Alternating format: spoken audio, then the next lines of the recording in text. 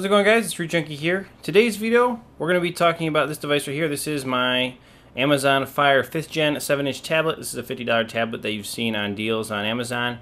And we're going to be talking about installing a Resurrection Remix ROM. Now, to do that, the method I'm going to show is actually on an older Fire OS version. So if you're on 5.1.1 or above, you'll have to use FlashFire. And I did a video on that recently, so you'll have to check that out. And I think you should be able to flash this ROM and CM12 at this point with FlashFire. Only tested it on another ROM that I did a video on, but I've been told it works with all of them now. So, that being said, let me just show you what I've got here. Go into Settings. Normally if you go to Device Options right here, you can check your Fire OS version.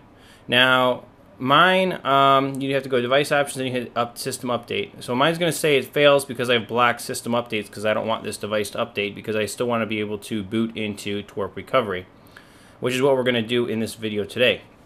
So, that being said, let's go ahead and plug this in and show you some files. Now, you're going to need to have a couple of different files already on your device, and those files are going to be the ROM, the Google applications, and Supersu if you want root access, which I'm assuming you will on a custom ROM. So you're going to have all those three already on your device. I already copied them to my SD card, so they're there already. Definitely get those from the video description before you go much farther than this. Let's go ahead and plug this thing in. So there we go, we're plugged in. And let's shoot over to my computer and get this thing booted into TWRP Recovery. Alright guys, here we go. This is Resurrection Remix. It's the ROM. This is the post here on XDA. So it's really important to come through here, read through all this so you get a full understanding of the first post here, what is all involved. Here's the directions we're going to be following, and then lastly, here's the ROM, and here's the Google applications. And I'll link you to Supersu file as well. Actually, you know what? Here, you can get it from here. Right there, and then this file right there. Download that one and you'll be good to go. Okay? It's really simple. Alright, so we've got all the files we need downloaded. They're already on the device. I'm just going to skip to that part. We're going past all that. So what we're going to do to get this thing to boot into TWRP Recovery is we're going to use this right here. This is my supertool. So I'm going to go ahead and open up the batch file. And this should go ahead and, I mean, you can do lots of this. You got to make sure your drivers are installed, obviously. You got to do all that. You can go through option 1 to ADB driver install and test. It actually can test them out as well. But what we're going to use is, see here, boot, option 5, boot TWRP Recovery. So we're going to do type 5, hit enter. And like I said, this does not work on Fire OS 5.1.1. You'd have to use FlashFire and reference that video on that. So this is telling you about turn on USB debugging, so on and so forth. Again, I've covered all these things in my supertool video, so watch that if you haven't seen it. Push any key to continue. And error, unknown host server. Interesting. Let's see what happens here. And it really didn't matter because it looks like it did it anyway. Unknown host service. Not sure what that's about. But let's see what happens here. It looks like it transmitted okay and gives you a little question mark here. So let's see what this means. Okay, so not a big deal. Just wait for it and TWRP opens up. That's interesting. I'll have to look into that in the script to find out what's going on there. But now that we're in TWRP, let's go ahead and flash this ROM and check it out. We're done on the computer at this point. Okay, so to install this, we're in TWRP Recovery here. We have to go to Wipe and just swipe across to Wipe Data Factory Reset the device. Go back to Home up here. Go to Install.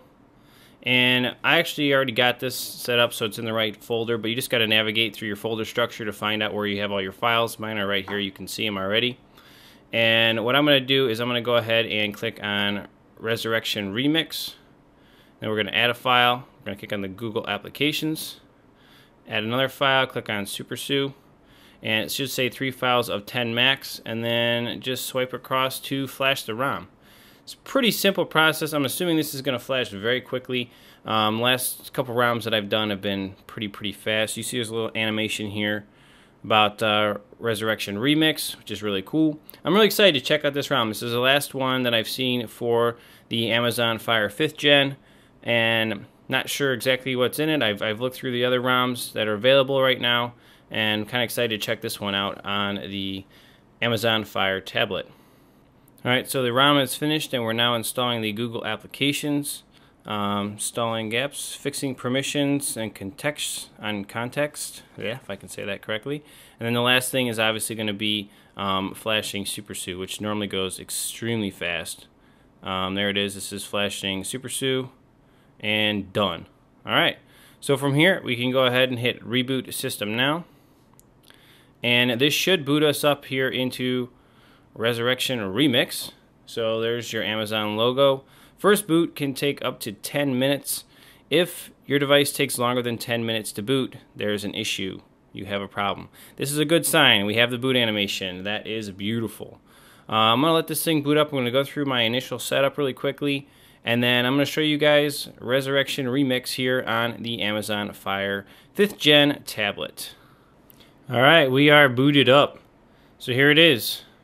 Resurrection Remix. This is what it should look like. Completely stock. Just first initial boot. Go into the app drawer and just see what we got in here. So some audio files, camera. Let's just see if camera functions. Yes, it does. So we have our tags. There's my desk. And then I think I can flip this thing around. Let's see. Oh, that's settings. Let's see if we can do it. There we go. Front camera should work. Let's find out. Yeah, it does. Hello. So that's cool. We're good on those. Let's see what else we have. Clock, downloads, file manager. This looks like CM file manager. Yes, it is. So we have CM file manager right there. We have kernel auditor, which is nice. I've seen that in some of the ROMs.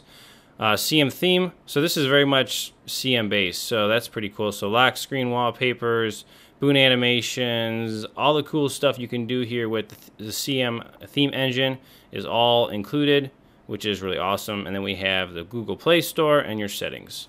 So let's shoot into settings here and see what we have in this thing. Ooh, wow, pitch black, deactive. Oh, wow, there's some cool personalization stuff right here. That's probably going to be my favorite thing to kind of check out.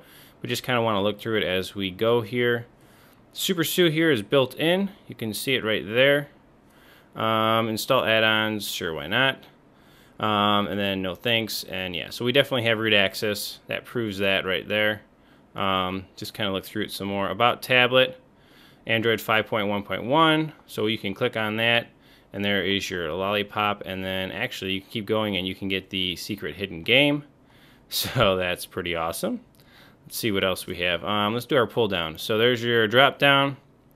Looks like I have an update. So heads up, there's some toggles there, theme, configuration, nav bar on, different. There's quite a bit of quick toggles in here that you guys can use, which is pretty neat. Let's go back into settings. Battery, let's see what we got in there. So yeah, just standard battery stuff. You saw about already. Let's just look at it one more time. So build number, you can again tap on it, turn on developer options, which is always a good thing to do, and make sure that you have ADB debugging turned on, or Android debugging right there. So that's definitely a good thing. Ooh, actually, does that have advanced reboot? It does. Yeah, turn that on too. Excellent. Very cool. Very cool. So let's look in here. So this is a shortcut to get into your CM theme engine. So you can use that. You have configuration. Oh, baby. Oh man, this is so full. I'm not even going to be able to go through all this, but just looking at some of your headers, there's some really cool configuration. Let's go to status bar. Yeah, brightness controllers. Yeah, okay. Yep. Logo colors, clocks, battery styles. So basically, if you want to see just a ton of cool stuff, you can do it there. I turn on percentage for your battery. Yeah, this is going to be nice. Oh, new updates. Nice. So this is really cool. If Resurrection Remix puts out a new update, you will see that there's a new update ready to download. And then from here, you can just go back in, boot twerp, and install that new updated version. That's really nice. I like to see that in custom ROMs. Last but not least, let's look at this. So override custom colors, advanced switch options. So this has to do with theming. Switch theme. Ooh, check that out. That's cool. I love black themes. Oh, nice. That's cool. And then I'm sure you can probably get in and actually theme this other secondary color. Let's see. Highlight, condition, change, experimental, daylight. Interesting. I'll have to play with that some more. I really like this black. The black look for settings and stuff. I wish this was black, actually. The app drawer was black, but just the settings being dark and those color updates, that's pretty cool. Yeah, definitely digging that. Very, very nice. So anyway, yeah, guys, if you want to check this thing out, I mean, it seems to be working good. Let me just open up my app store really quick. Yeah, we're looking good. It's beautiful, beautiful, beautiful. Let's just try doing this really quick.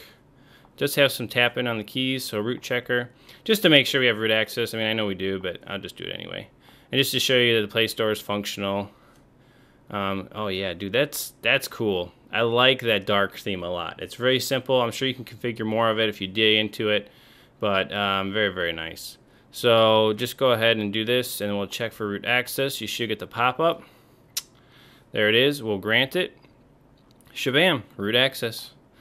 So there you go. Overall, you know what? I like this a lot. Resurrection Remix looks really, really solid and seems to run very fluidly and smoothly. So definitely check it out if you're interested in this ROM. Again, Flashfire should flash this. I know it's been tested on Slim ROM and it's been tested on CM now. It functions as well. I haven't heard exactly for this one, but I think it's going to work the same way since they're based off the same basic source, I think. So we should be good there, but kind of trial and error test on your own whim. But there you go. Follow this video if you're still on the bootable bootloader, and hope you guys stay tuned for more videos on the Amazon Fire 5th Gen 7-inch tablet, and we'll catch you guys in the next one. Root Junkie out.